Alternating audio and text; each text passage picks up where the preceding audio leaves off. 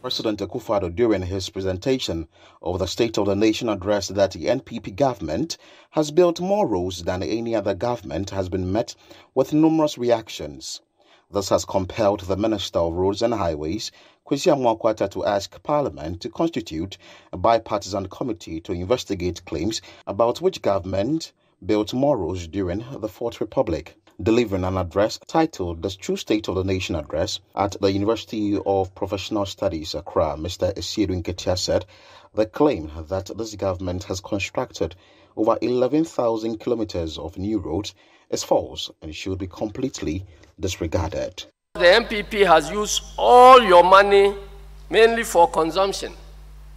This is contrary to the president's claim that his government has used a large amount of the monies we borrowed on roads and construction.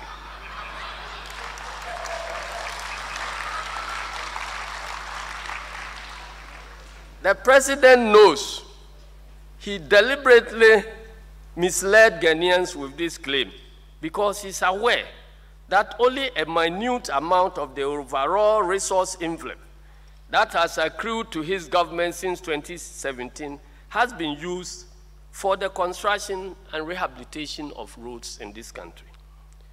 The truth is that only an abysmal 1.6% of the total resource envelope of 820 billion Ghana cedis has been spent on roads by this government.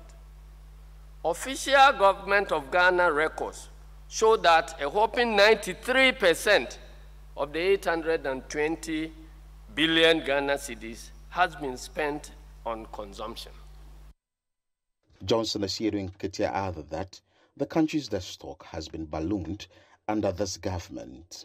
Incontrovertible facts show that Ghana's economy showed signs of serious challenges even before COVID-19 struck, a point that was made by the country director of the World Bank, Mr. Pierre Laporte.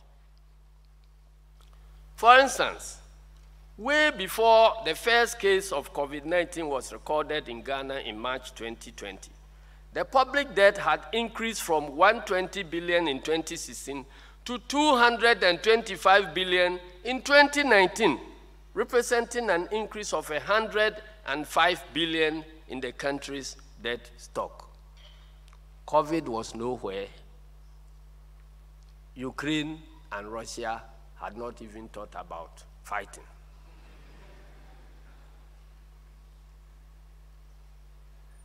Our debt to GDP ratio had increased from 56% in 2016 to about 70% in 2019. That is including the ESLA, Dachi, and other hidden debts. The NDC further asked the Electoral Commission, EC, to reverse plans of using the Ghana card as the sole document for the registration of voters.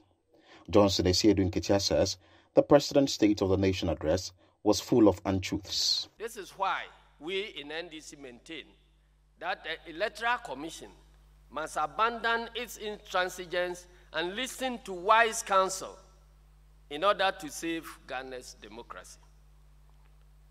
Why would the EC insist on making the Ghana card the sole document for registration of voters when the National Identity Registration Law allows for the guarantor system as an identification mechanism?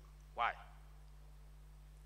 In the interest of our democracy and development, a Jim Manson-led EC should for once agree with the opposition NDC, civil society organizations, and other well-meaning Ghanaians, including the Venerable Dr. Kwadwo Afarijan, Ghana's longest-serving former chairman of the Electoral Commission and foremost authority on electoral issues, who insists that the guarantor system must be maintained in our electoral system.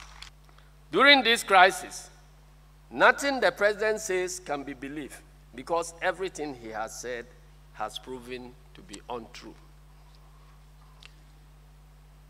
Ghanaians have come to realize that the claim by the president that he knew how to revive a dead economy was a scam. Quote, "We are a proud nation. We are not going to IMF." Was a scam. "There will be no haircuts." Was a scam.